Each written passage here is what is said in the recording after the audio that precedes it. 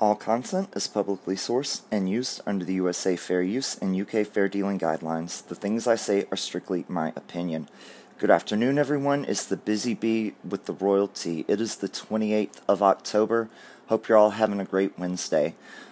If you're tuning in today and you're expecting my usual snarky, witty sense of humor, I'm a little bit disappointed, but I don't think it's going to be that great today. If you've noticed, I haven't made a video in a week now, and I'm only coming on here to make this video. I really didn't feel like making this video, but I didn't want you guys to think that Smegs had put a hit out on me and I was in hiding or whatever. That's not the case at all. After today, I don't know, it'll probably be a few days or a while before I make another video. I wanted to tell you guys something about me, and this isn't something that I've ever said in my videos in the past. It's something I've kept very close to myself because I don't like to share too much personal, but just wanted you guys to know what's going on with me and why I might not be here for a little bit. But where do I begin? It started 13 months ago today, the 28th of September of last year, 2019. I can't stand telling the story. I'm going to tell it, just get through it. Right? So, it was a Saturday. I woke up that day and, drank my coffee as usual. I usually go to the grocery store on Saturday mornings and do my grocery shopping for the week. That day I had planned to come home and make some homemade lasagna, so I was excited about that. I was at the grocery store, and near the end of the grocery shopping, I started getting this tingling feeling in my head. And I thought that it was uncomfortable. I thought, okay, it's nothing. So, paid for the groceries, went home. By the time I got home, it was very uncomfortable. It was so bad I had to go lay back down in the bed. So uncomfortable. I had to go lay back down in the bed, and my partner was like, "You okay?" I said, "I have a headache. It's nothing. It'll pass." My partner thought it was odd because I don't get headaches, okay? Well, I'm not kidding you. Within an hour after laying down in my bed, it had developed into the worst pain I've ever felt in my life. It was so bad I couldn't hold my eyes open. I took some Tylenol. They did absolutely nothing to help me. Nothing. My partner went to the pharmacy and got me some goody powders. I took those, and they made me sick. He said, "You've got to go to the ER. This is terrible. You're in the fetal position. Go." I said, "No, it'll pass. It's just a migraine. Leave me alone."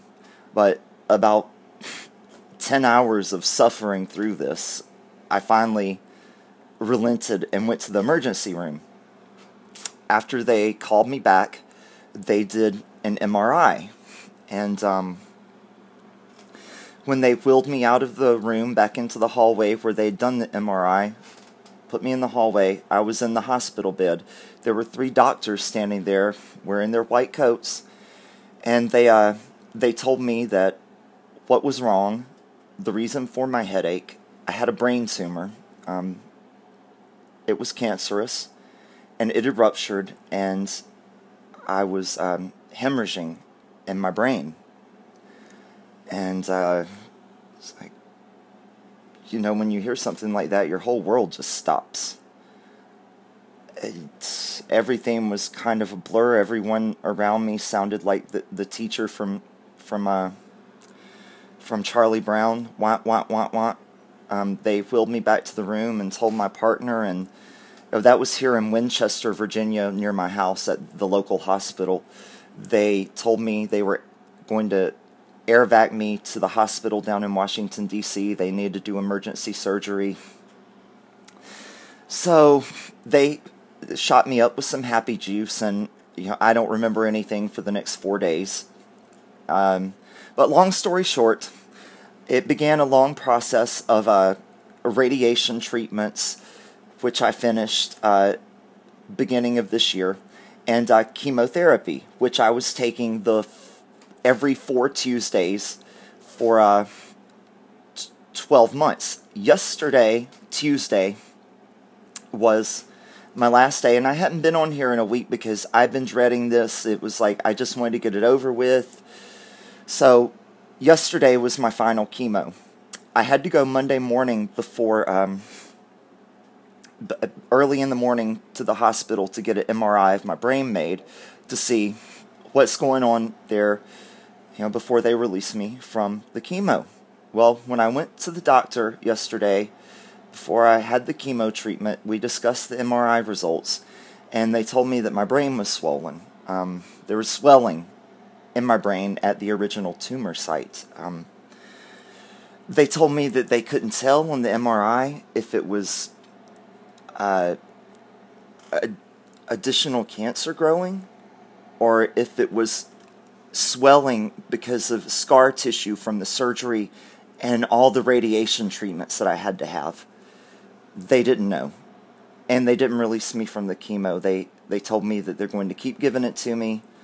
I have to go back in 4 more weeks and have another one. And they're going to do an MRI, a very thorough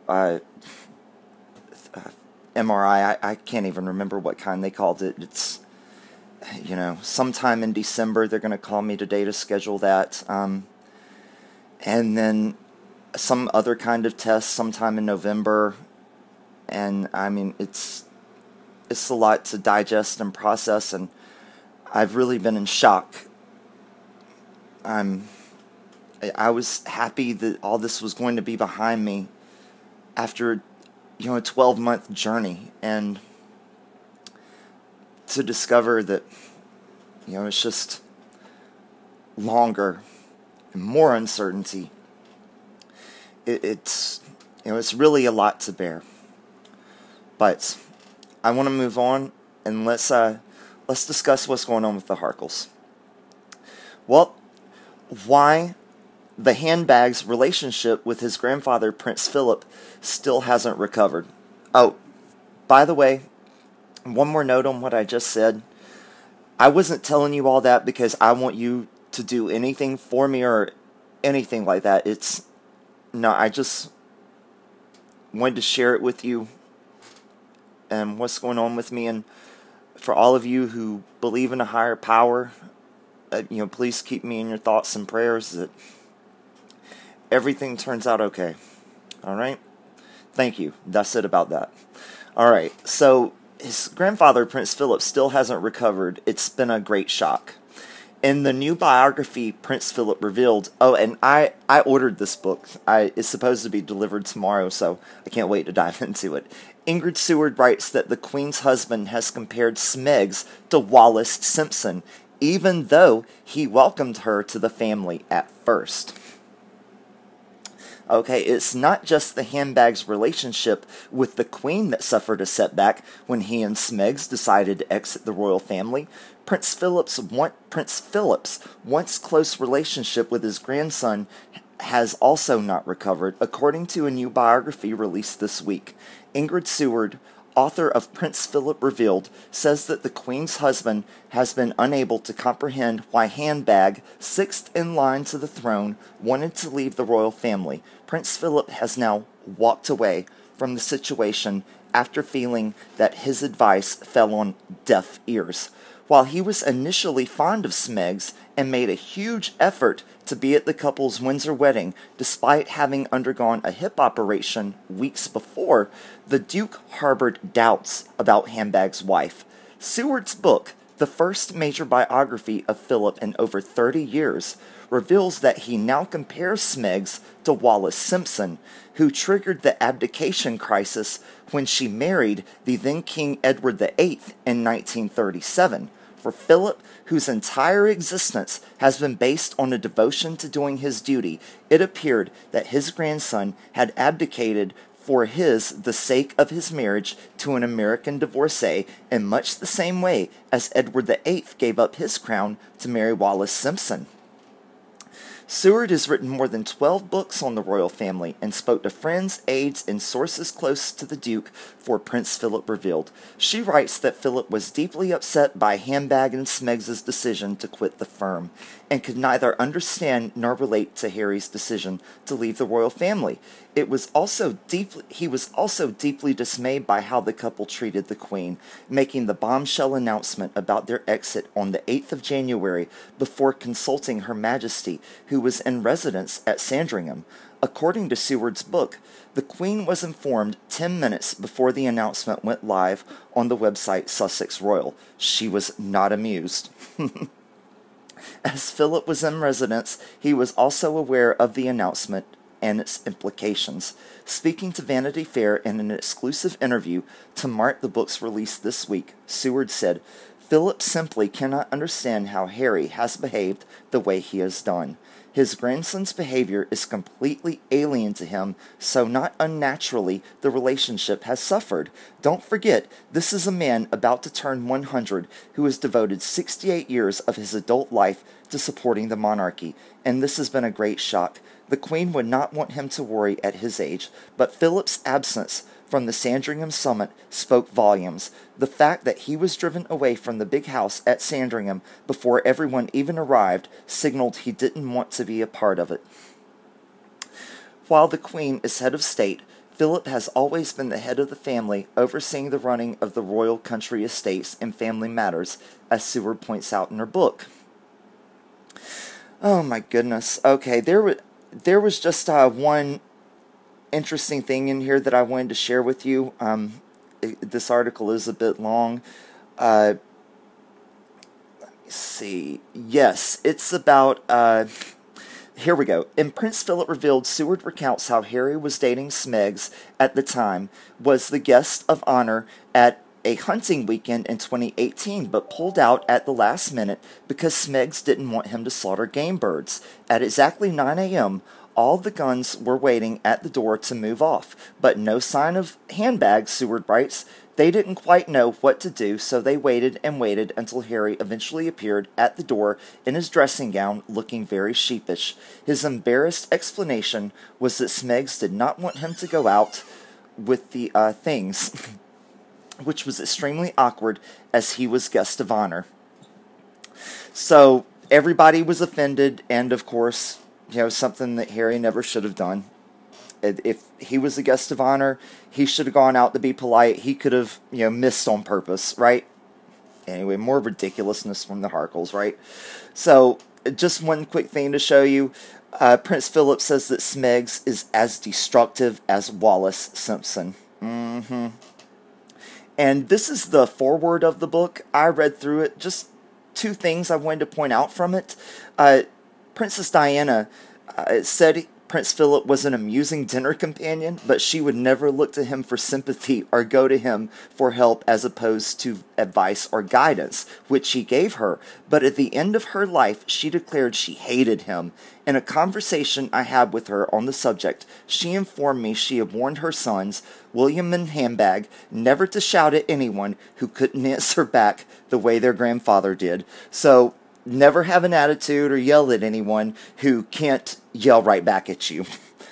And Prince Philip is surprisingly sensitive and has always been appalled by the stream of negative stories in the media about the royal family, his family, but he has always cautioned against suing the press, except in a few instances. He knows it gives more coverage to a libel, plus it is an unpleasant and expensive process to go through. I thought that would be great advice for the Harkles, because when you don't want something out there, the worst thing in the world you can do is raise your hand and say, "Don't look over here, don't look over here," right?